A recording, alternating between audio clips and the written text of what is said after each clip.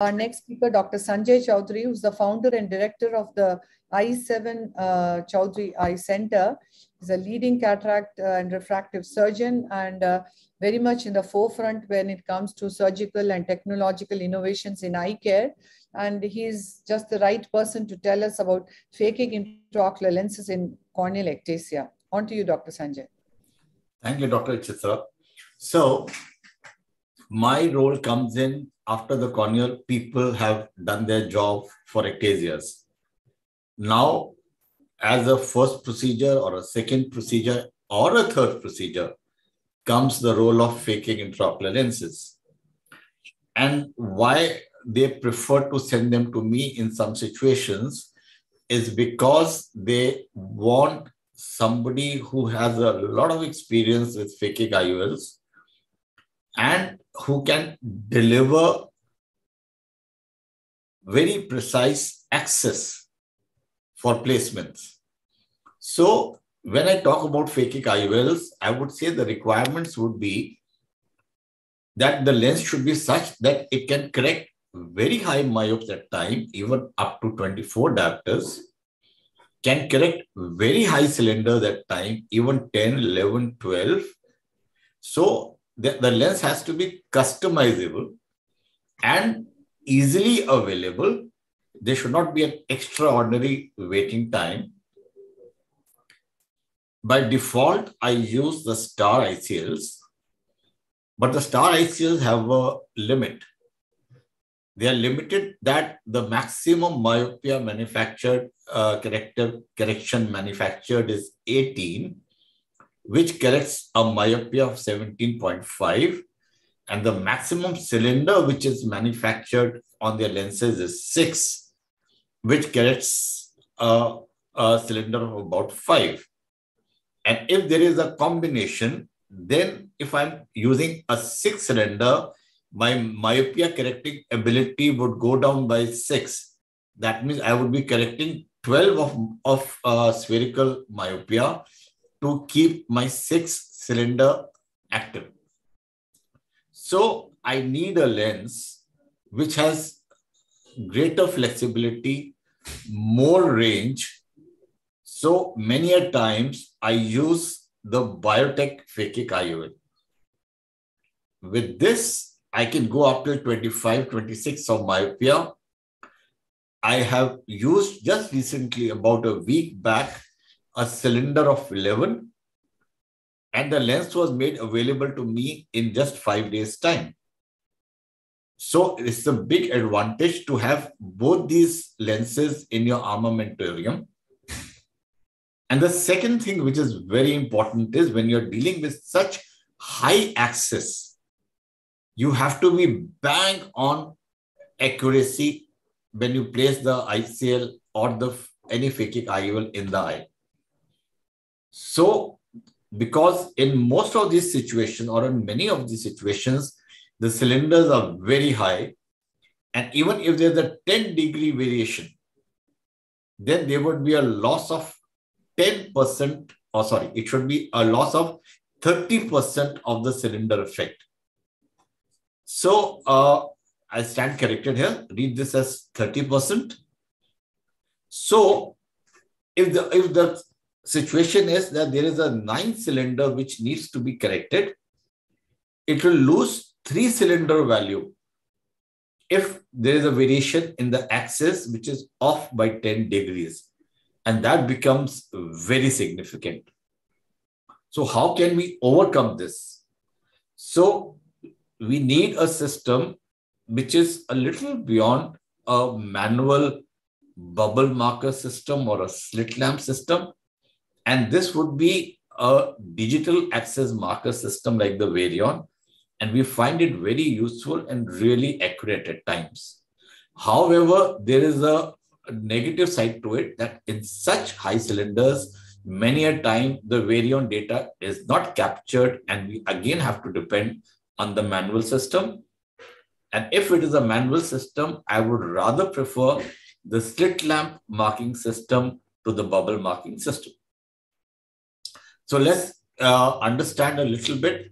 So here Purposely, I'm showing you a lens which is a biotech lens,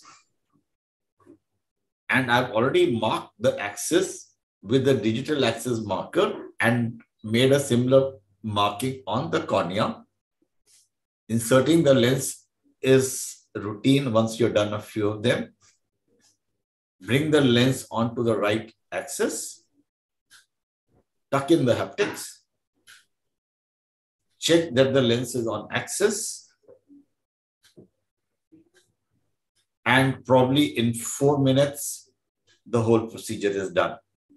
I insert these lenses under hydro. I don't use visco because the visco gets trapped under the phakic IOL, and it has two effects. One, it could cause a secondary rise of IOP, and number two, it could cause slippage or rotation of the lens.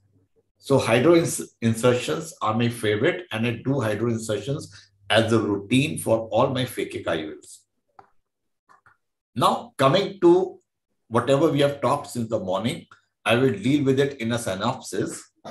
So when we are implanting a phakic IOL, we have three categories of procedures. The first one-step procedure, a two-step procedure, and a three-step procedure. My preceding cornea specialists have already talked a lot about it, but just a brief review of how it leads to the phakic IOL. So the first step procedure is that the person has a stable keratoconus, and we need to correct it with the phakic IOL. The second step procedure is we are doing two things. We could either do a collagen cross-linking, wait for a few months, let things stabilize, let the cylinder stabilize, and we see many a times the cylinder comes down by a diopter or two, and then do a phakic IOL, or we are doing an intracorneal ring segments, and then we can do a phakic IOL almost immediately. Or the three-step procedure is we are doing two things. Intracorneal ring segment with the collagen cross-linking, wait for 6 to 9 months, and then a phakic IOL, or a TCAT with the cross-linking, and then we do a phakic IOL after 6 to 9 months. So just giving you a few case reviews.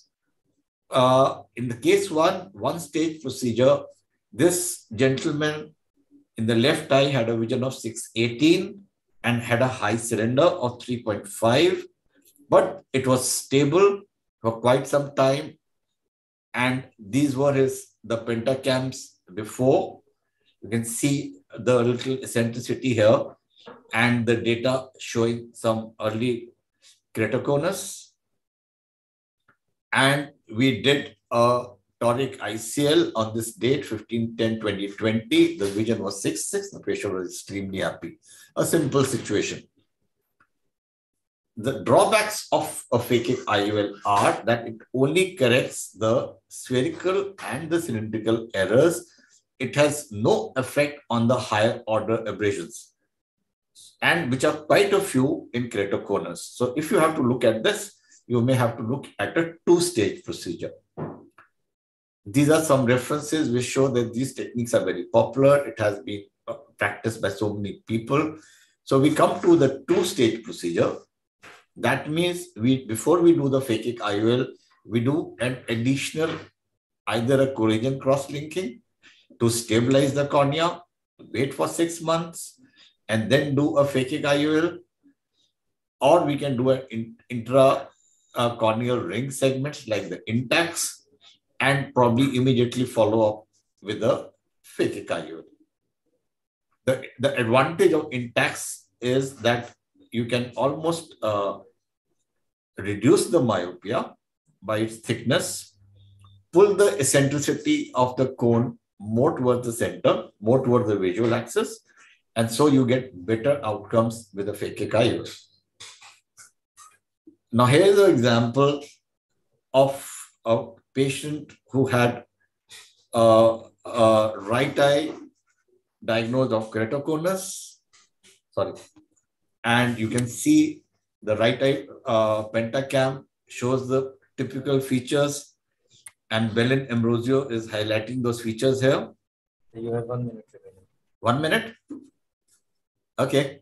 So we went on to do the treatment of CXL and then followed it up with the usual phakic IOL. And in stage 3, we used all the 3 procedures. And I'll just show you, see the pentacam values here.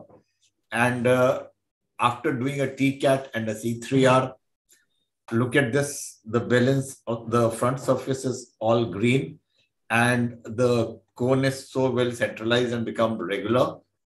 And the results were exceptionally good after a toric IOL. And in an intrastromal segment, intracorneal segment, and with the CXL and with the phakic IOL, you can see this picture here. This case was just done about a month back. The results were very good. Thank you so much. Dr. Sanjay, that was a wonderful talk. I wanted this very important question. We are talking of phakic IOLs and keratoconus. So the lens sizing can be a challenge in these eyes.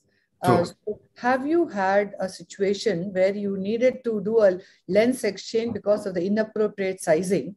And if you, or rarely if you've had a high vault, you felt because the central flow is there, would you rather wait and watch? See, the sizing is always an issue because you have an excellent anterior chamber depth. But that depth is confined to the center, not to the periphery. So when we are putting in a ICL or any phakic IOL, we have to consider the peripheral part for our fittings. So we should not be led by that you have an ACD of 4 and 4.5 and you choose a higher size. Yes. You could land up with a problem. So your white-to-white calculations and your dependence on white-to-white calculations and the ACD by doing gonioscopy, you come see whatever the situation is and then accordingly choose a lens. These days with the centra flow, it is not a problem if you have a shallow vault. Even a vault of 50 to 100 microns is good enough and you don't get a lenticular opacity for years and years and years.